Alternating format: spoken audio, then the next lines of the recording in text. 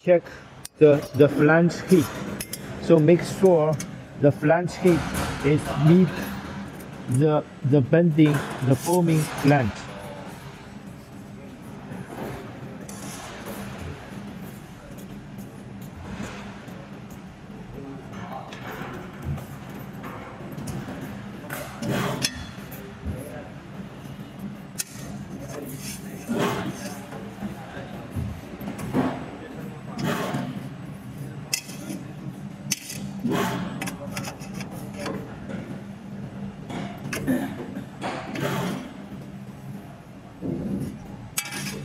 So this is the raw material we will do.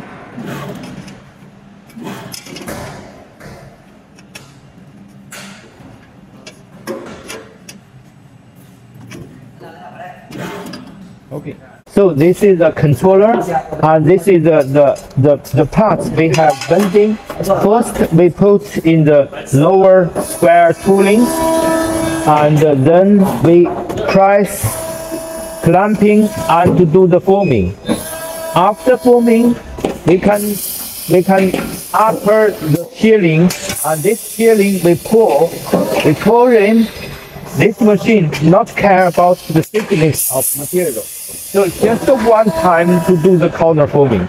So it's extremely automatic to do the best result, and no any widening and bending. So it's a good generation for the panel.